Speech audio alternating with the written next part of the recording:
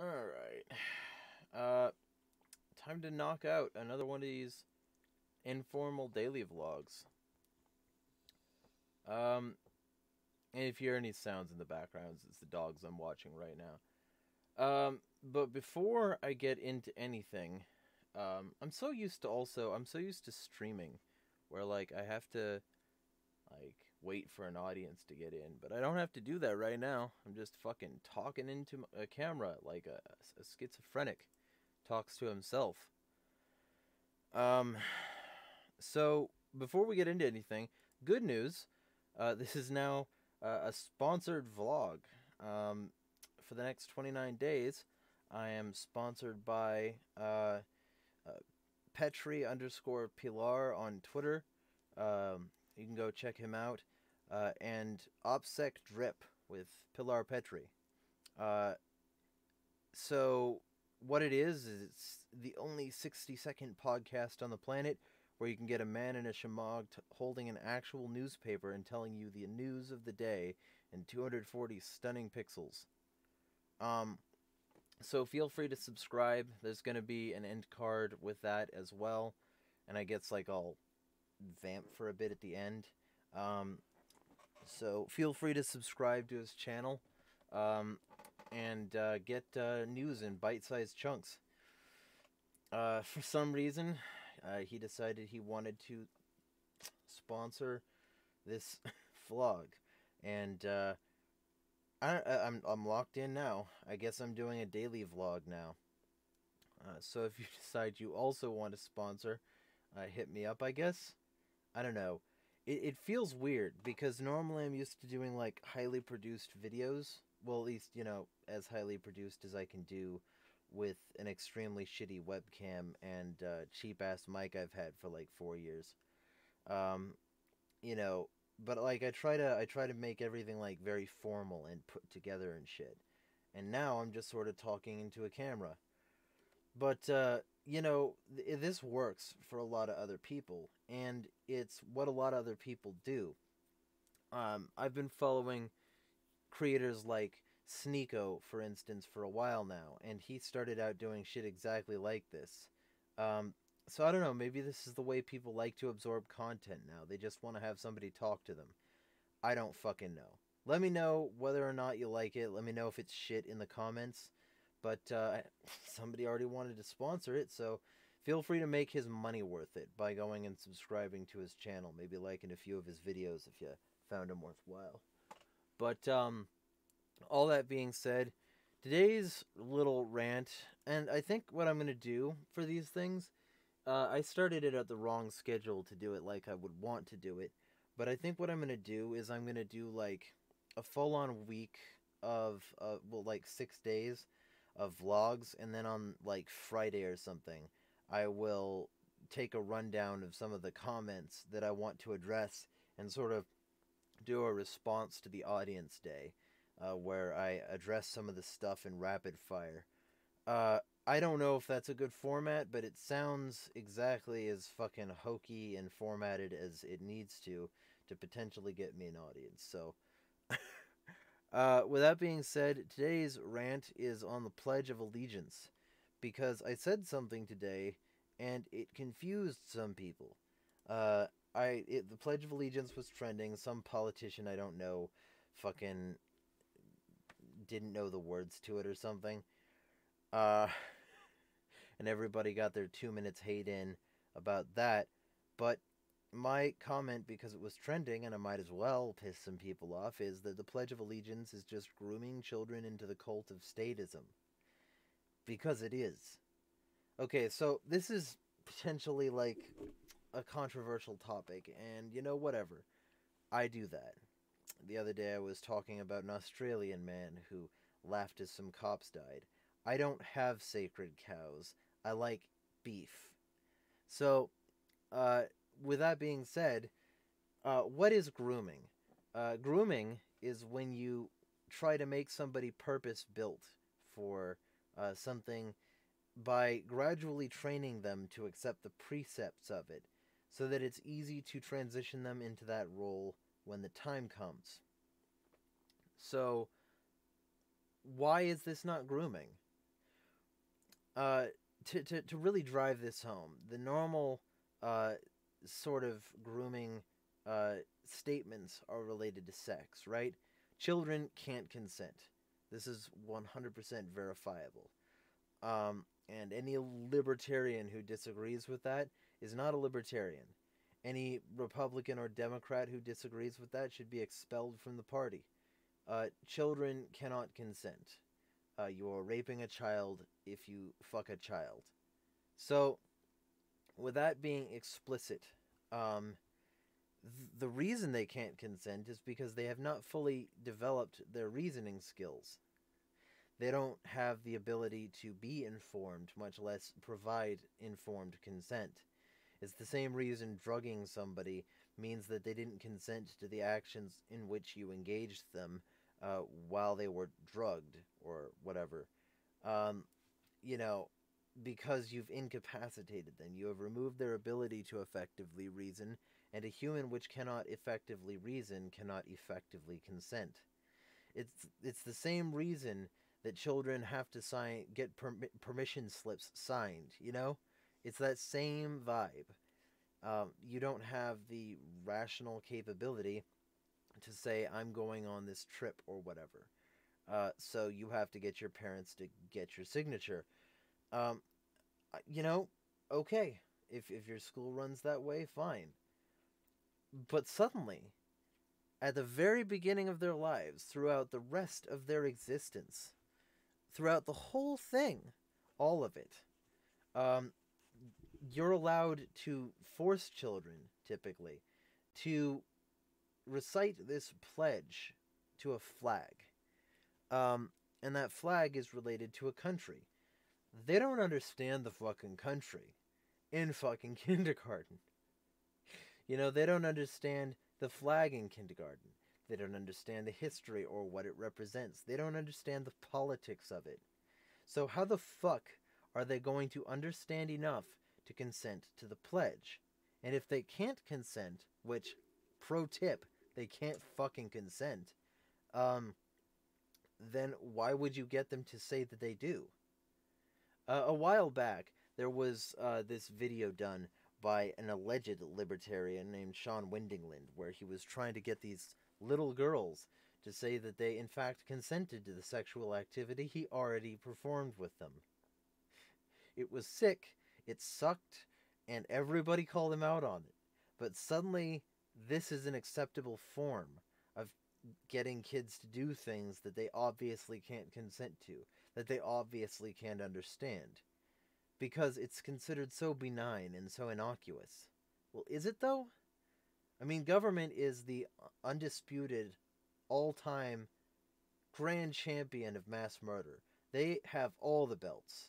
They could plate their throne in belts. They could build their house of belts. And they have. The very foundation of this country and all other governments has been bloody conquest, murder, rape, enslavement, including this one. This is not an exception. American exceptionalism is a myth. So, ultimately, when you're dealing with the Pledge of Allegiance, you're dealing with kids who don't know any of that and would probably not agree to it if they did. Not that, their agreement would be a consent either way.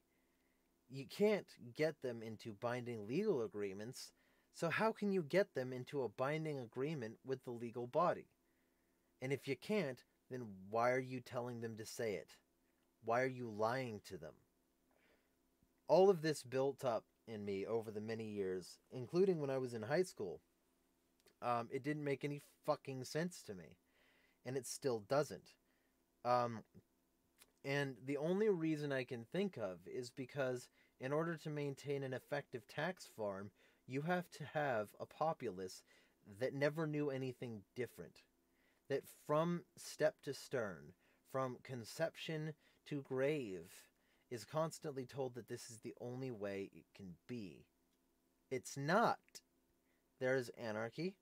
There are much more libertarian options for civilization, especially now. Imagine saying the pledge during the COVID pandemic when it's literally and demonstrably a prison planet? You know? There are much more libertarian options. There's total libertarian option, which is anarchy. But you don't hear any of that in the pledge. In fact, you hear that, I pledge allegiance to the flag. Why? Why am I pledging allegiance to a piece of cloth, right? Of the United States of America, and to the republic for which it stands. Does it? I mean, this flag has been changing for a very long time, and the republic has been expanding for centuries. So, does it stand for the republic, or does it stand for an expanding empire? Does it stand for the globalist cunts who have gradually pervaded politics? One nation under God, or one nation indivisible. Are we really indivisible? Are we really indivisible? Because the Civil War kind of wants to disagree with you. This nation is not only divisible, but the news media and the rest of the media, including fiction, loves to divide us along gender lines, along political lines, along economic lines, along all the lines that they can profit off of. Every single time this country is divided. And it is divided so that the elites can conquer. There's a great verse, a house divided unto itself cannot stand, right? The U.S. is perpetually divided, 100%, all right? So the idea that this is an indivisible country is horseshit. And under God? Well, let's talk about under God a little, right? Let's talk about the fact that in my comments on this tweet, somebody says, 20 Tons of Steel says, the Bible tells Christians to make no pledges. My daughter was treated like a heretic at Awana, the midweek children's church, for refusing to say the pledge. So I reposted a thing that I posted not too long ago, which was a series of verses. Now, I got kicked out of a Christian discussion group message on Twitter because I had the audacity to post Bible verses that proved somebody didn't understand the Bible as much as he thought he did. And so that person blocked me, and I was removed and not added back. So the verses that I listed here are probably going to equally piss some people off, because some of them are the verses that I listed before, and some later on, right? And we all know that they're talking about the Judeo-Christian God. I think socialist who wrote that. We all know that that's the God that they're referring to. They're not referring to Krishna. They're not referring to Allah. They're not referring to Satan. They're referring to that particular God, right? So, not only is this theocratic indoctrination, but it's also full of shit. Because the Bible says no man can serve two masters in Matthew 6:24. It goes on to say that he will grow to love one and hate the other, or vice versa, basically. It says in John 8:12, he that followeth me shall not walk in darkness. It says in Matthew 10:34, I came not to send peace, but a sword. My kingdom is not of this world. That's John 18:36. And a friend of the world is the enemy of God. James 4:4. And I hashtagged it no king but Christ. So is this really a nation under God? Because from what I understand, you're worshiping a false idol by even pledging to this flag to begin with. Is your fealty toward God or this nation? Do you pledge allegiance to the Bible or to the policies of neocons, neoliberals, to the policies of old Whigs, to the general tone of the nation? This nation should not seek the same space in your mind as God. And to treat it separately is very cult-like. It's very cult-like. If you replaced the Pledge of Allegiance's words with my name, I pledge allegiance to Jeremiah, and to the United States of Jeremiah, and to the Jeremiah for which it stands. Are you starting to see why maybe I might look even more like a cult leader, right? If that was the case, but people don't look at it that way. They don't look at it in the flawed human way that they look at everything else, because this is the institution that they grew up with, and that's what makes it acceptable. It's a justifying ideology of the entire system, the way it stands in opposition to liberty, while saying, in the end, with liberty and justice for all, there is no justice, and it never was for all. It was always for whoever had the power, and whoever that power trickled down onto. Maybe. Right? Most of the time it wasn't even for that shit. So, let's be real clear here and say the Pledge of Allegiance itself is a lie that you lyingly claim kids can make, and you lyingly claim kids can make this lying claim because your whole goal is to indoctrinate them, right? Your whole goal is to make sure that they grow up to be good Americans. Well, fuck you, if that's you, right? Fuck the Pledge of Allegiance. Fuck the indoctrination systems that used to have kids seek healing in their classrooms saying this, and now there's a hand over their heart, and that means that that hand can't have any blood on it ever. No, it really doesn't. That hand is equally bloodiable to any hand in history. Every murderer started out a child. Every unethical act started out from a seed and an egg. Everything starts out as gametes, and the idea that we should raise those gametes, raise that zygote up into the status of a good citizen who does what they're told because of their pledge that they made when they couldn't consent. That's cult shit under any other circumstance.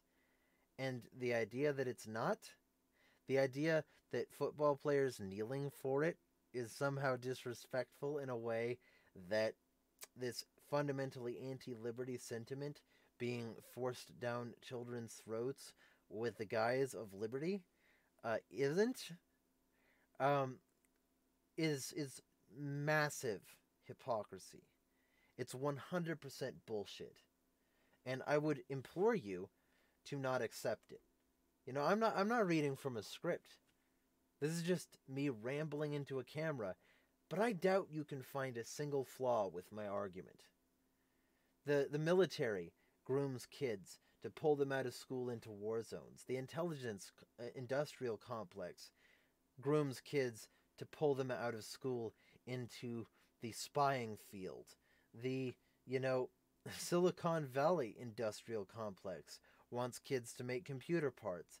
The medical industrial complex wants kids to justify the current system as it is while people are currently being killed by current medical policy. Let me be real clear here. The public school system itself is rife with grooming. It's just not the grooming that most people think of as evil, so they don't think of the whole system as evil. But make no mistake, this is evil.